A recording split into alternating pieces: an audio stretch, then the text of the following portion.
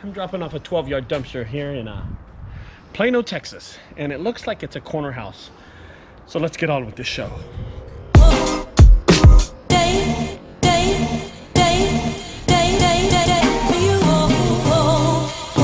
Now, I'll let you know, one of the things that always gets in the way when we're doing this is the trash cans.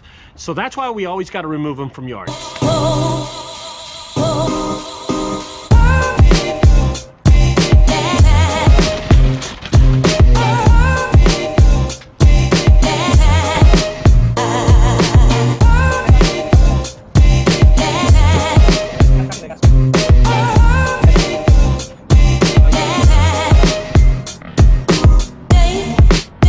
It's not like it's a deal breaker, but it's always a problem when you're delivering a 12-yard dumpster.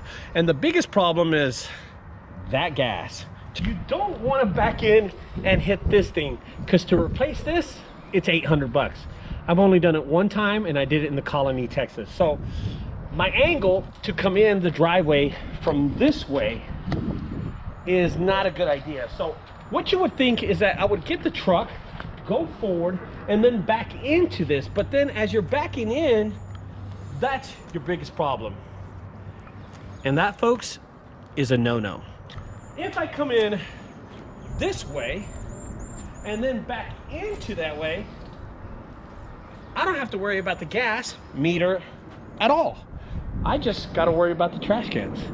Trust me, you'd rather hit trash cans than hit a gas meter. So guys, I got to go around the block again. Here we go.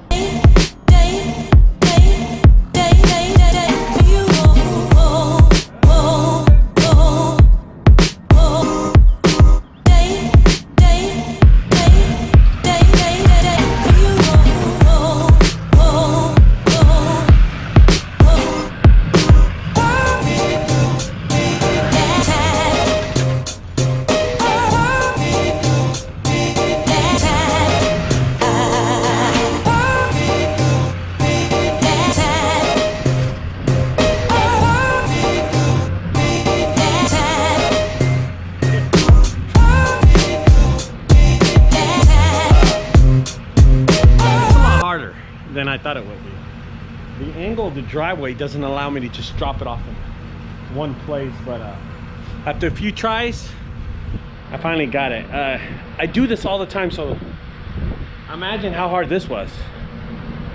Holy cow.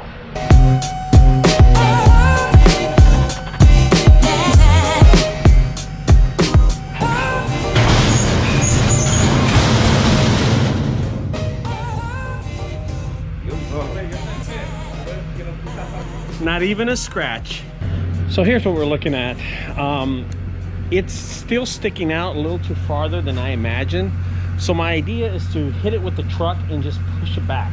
So that's what I'm gonna do. I'm gonna back up the truck and just hit the dumpster back. That way I have enough room, because honestly, when I come pick it up, I'm gonna need all the backing room that I have. I mean, I had such a hard time backing it up that I'm gonna need all the room to maneuver so I can get back here and pick it up when I got to pick it up next week. So that's my idea. So watch this shit show.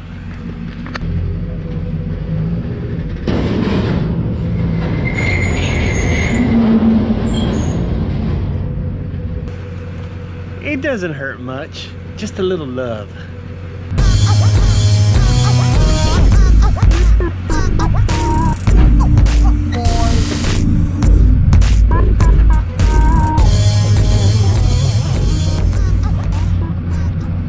Don't realize that one of the most important things you always got to do, because the neighbors will get pissed off, I mean, well, the homeowner will get pissed off, is that you always got to put the trash cans back where you got them. Because I've had it where we moved the trash cans and the customer gets pissed because we forgot to put them back.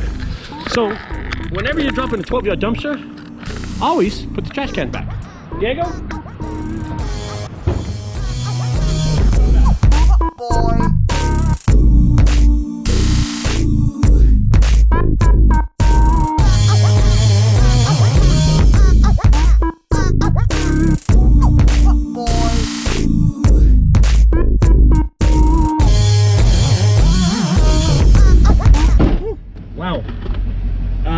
that's how you deliver a 12-yard dumpster. Wasn't the best thing I've ever done, but I mean, we managed to complete it, and it only took us 15 minutes to do it.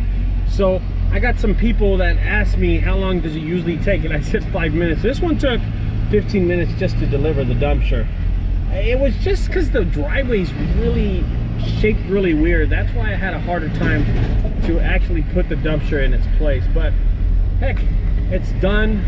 I finished, and I'm happy to deliver a $300 dumpster. That's the thing about it, guys. This is one of the angles that we use here in Dallas, Fort Worth, is the fact that the Junk Guys, not only do we do junk removal, but we can actually, oops, wrong gear. We can actually drop off 12-yard dumpsters, 6-yard dumpsters, and coming up pretty soon, 2-yard dumpsters. So this is the chance that we get that other companies can do, like the big boxes like 1-800 and Junk King. They're not able to drop off, whoa, that's my change, 6-yard dumpsters or 12-yard dumpsters. All they can do is junk removal. So this is how I'm able to change the business for myself and my family, of course, and give us more jobs throughout the day than the normal junk removal business. So if you're wondering why y'all aren't doing more jobs than I am, it's because, well, I have other things I can offer. So that puts me on top too. Anyway, guys, I hope y'all enjoyed this video. I gotta get out of here. I'm going to the next job, but that's how you drop off a 12-yard dumpster in Dallas, Texas. Talk to you later.